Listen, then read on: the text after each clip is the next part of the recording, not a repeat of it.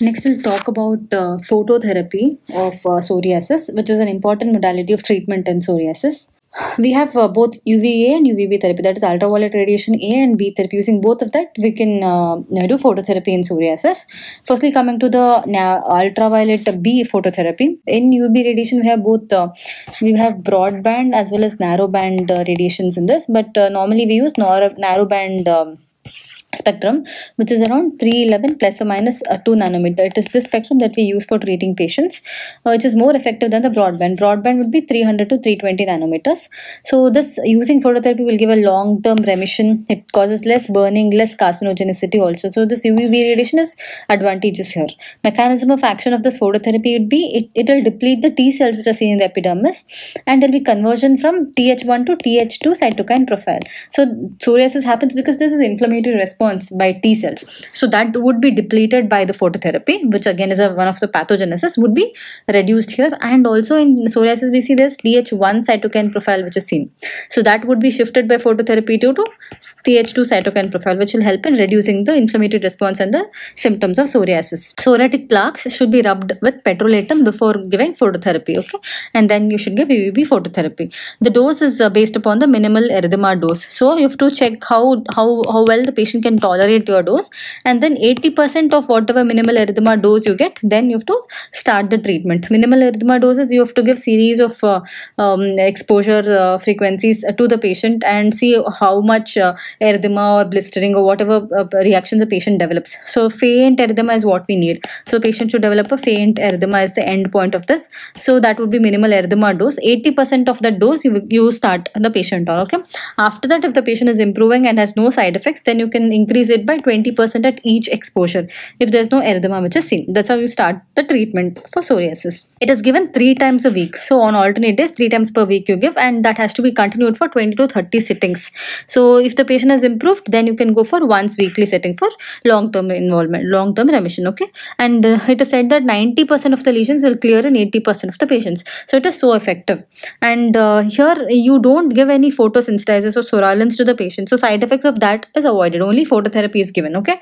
And indication for phototherapy in psoriasis would be you give it in stable psoriasis and also in guttate psoriasis. Guttate is that dewdrop-like lesions, erythematous papules, which you see in psoriasis after a streptococcal infection. That is guttate psoriasis. Stable psoriasis, it is not progressed in the last 1 year. It is stable. The plaques are stable.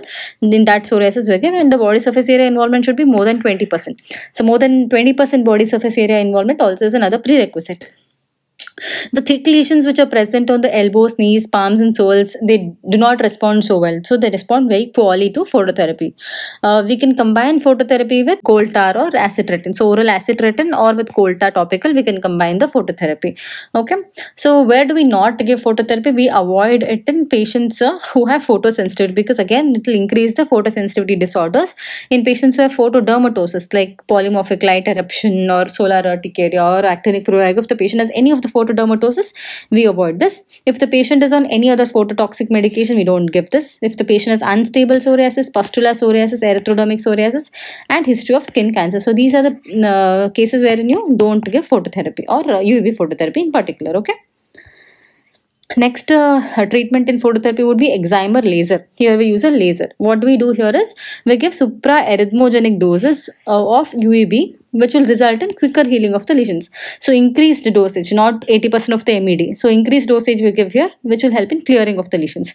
We use a laser light here, that is 308 nanometer Enzyme Laser light is used, which will emit a very monochromatic and a coherent beam of light, which will target only that particular lesion, will not go everywhere else. So it delivers higher fluencies to the lesion and it will spare the surrounding skin. So you don't have to worry about surrounding skin side effects. So it can be given twice a weekly for 6 weeks. Again, here it can be used in stable psoriasis and recalcitrant psoriasis. Even on the elbows and knees, if it is present, you can use this Enzyme Laser. The third thing here is photochemotherapy. Here the word itself tells you that photo is you're using light and chemo is you're using some drug. So for light along with some drug you're using. It's a combination therapy. So the drugs that you use are called as furocoumarins. So these are furocoumarins or otherwise called as solarins. They are photosensitizers basically. Along with that we use long wave ultraviolet radiation, which is usually UVA therapy here. Okay, UVA therapy. That's why it's called PUA therapy, which is solarin, UVA ultraviolet radiation A therapy. Okay, so solalins are naturally occurring compounds. They are activated by light. Here we have 8-methoxysolanin, 4,5,8 trimethoxysolanin, and 5-methoxysolanin. These two are natural, whereas this 4,5,8 trimethylsolanin is synthetic solarin. Okay, we can use this for treating the patients. It is used in extensive plaque psoriasis and in those who are intolerant to methotrexate. So it can be used in moderate to severe psoriasis and patients who are above 50 years of age. We can use. You cannot use it in, these are the contraindications. You cannot use it in less than 18 years, pregnant females, severe renal disease, hepatic disease, cardiovascular disease, premature cataract if the patient has, and multiple melanocytic nevi and other photosensitivity disorders. You should not use UVA phototherapy. So comparatively, when you see the contraindications, you will know now that UVB therapy is better than UVA therapy. It can be, UVB can be given in less than 18 years, in pregnant and lactating females also it can be given. Here we normally, when you're using 8-methoxysolarin, we give 0.6 mg per kg of this 8-methoxysolarin, and that is given on alternate days. So on alternate days we give this oral tablet. After the patient has taken it in the morning, after 2 hours he can expose to the sunlight. You can either natural sunlight he can expose, or he can go to the chambers, artificial chambers which is there. The dose would be 0.5 to 1.5 joule per centimeter square starting. You also have gelatin capsules of the liquid, not only oral tablets, you also have liquid formulations which are there. Okay, modification would be we can go for PUA baths, soaks or paints which are available. Combination therapy, with PUA you can give methotrexate. You can also give UVB therapy. There's an entity called as re-PUA, wherein retinoids, that is oral acetretin, is combined with PUA therapy. Okay, so acetretin they'll take it orally, which is a retinoid, and then they combine it with PUA therapy. That's why it's called as re-PUA. Topical steroids with PUA can be combined. Topical urea, coal tar, diethanol, salicylic acid can be combined. The side effects of PUA include, there are immediate and late side effects. Immediate side effects would be nausea, vomiting, headache, vertigo, erythema, pruritus, blistering at the sites. Then Cobner's phenomenon, that is similar lesions occur elsewhere also on the deceased patient, and hyperpigmentation, hypertrichosis can be present. Actinic keratosis, lichenoid eruptions can be seen.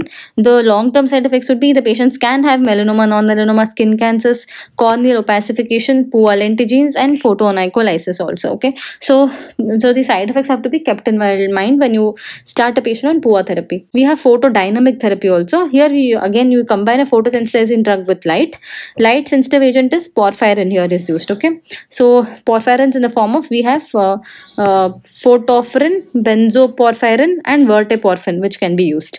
Porphyrins, what they do is, here they will absorb the energy from the photons and they will transfer, the photons are from the light, so they'll absorb energy from them and they'll transfer it to the surrounding oxygen molecules to form toxic oxygen species, and these toxic oxygen species will damage the cell structure which is damaged already. Okay, they'll do that particular function, and that's how we use these drugs here. So topical photodynamic therapy also is available with topical 5-amino salicylic acid which has been tried.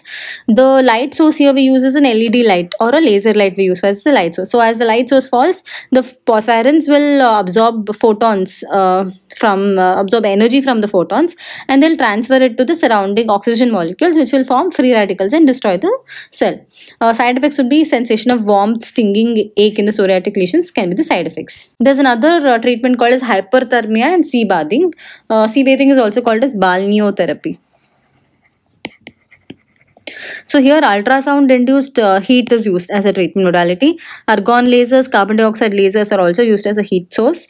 Climatotherapy or this balneotherapy here is a treatment strategy wherein in sea bathing, here the patient is given a highly concentrated salt water bath in Dead Sea, and then it is followed by UV exposure. So he'll take a highly concentrated salt bath and after that he is exposed to UV radiation.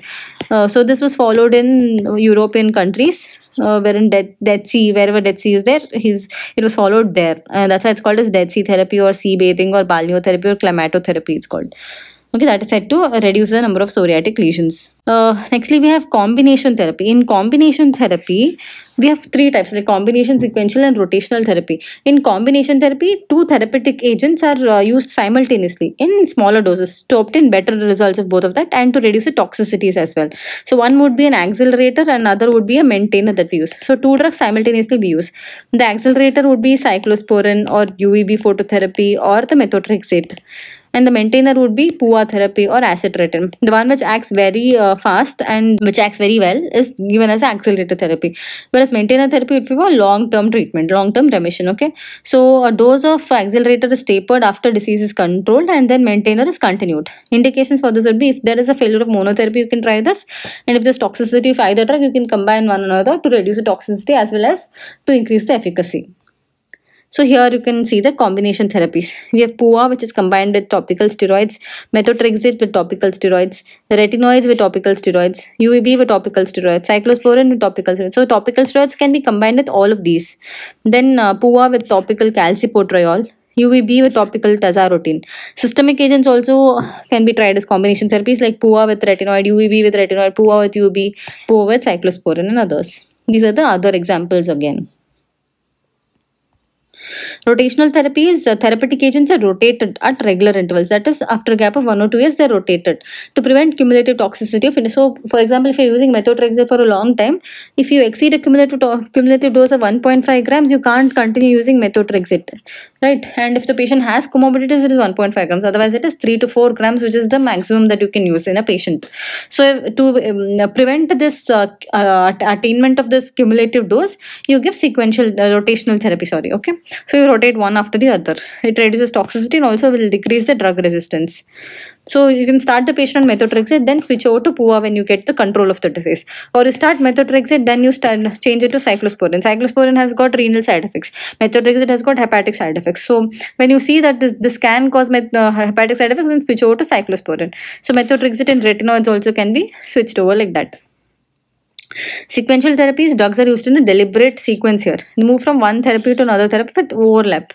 Okay, you have 3 phases here, that is clearing phase or quick phase, transitional phase and maintenance phase.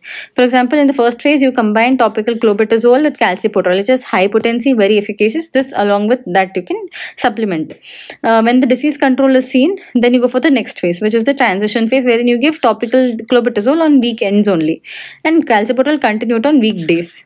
After the resolution is obtained, then go for the maintenance phase, wherein only calcipotriol you can continue for a long time. Okay, so this would be a sequential therapy. Also, you can do this with cyclosporin and acetretin. You combine cyclosporin plus acetretin. You can give cyclosporin will help in immediate control of the disease. Then you stop cyclosporin and give acetretin only, and then continue acetretin. Like that, you can do. You can combine it with PUA therapy also when you get remission. Other forms of therapy are you have to treat the psychological factors, because it's again a not disfiguring, but the lesions are seen evidently on the skin, and that would be very troublesome to the patient also. So psychological counseling needs to be done. Surgical treatments of large plaques, if it is present, then debridement, the curettage of the plaques, electrodesiccation can be done. Diet in psoriasis would include you have to take gluten-free diet. It said that it does reduce the incidence of psoriasis, and also omega-3 fatty acids can be included in the diet. These are the treatment modalities of psoriasis.